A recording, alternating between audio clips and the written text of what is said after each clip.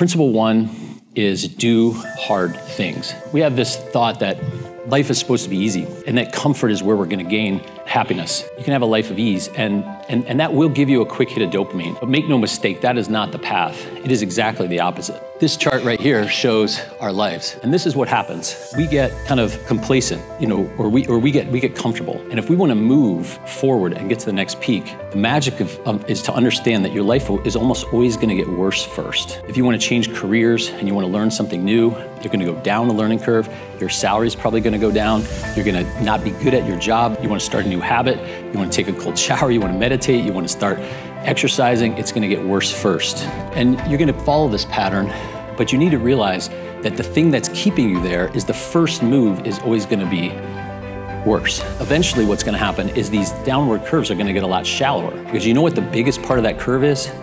It's just fear. So the more you put yourself in situations where you do hard things, the shallower and shallower those divots are going to get, because you're going to remove that fear. Everything that you want in this life is on the other side of worse first.